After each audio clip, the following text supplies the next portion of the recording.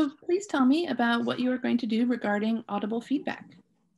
So this upcoming spring semester, I like to provide our students with Audible feedback. I recently learned that in Canvas, there's an option where you can record your feedback versus just leaving students a note.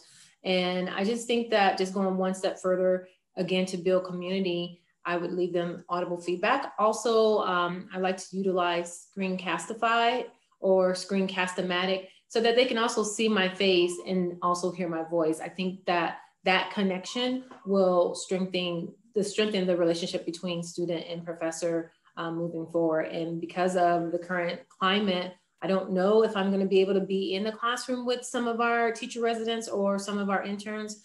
So I'm just trying to think of ways of how can we, again, build community. And I think by leaving Audible feedback is one step forward. Thank you so much for sharing.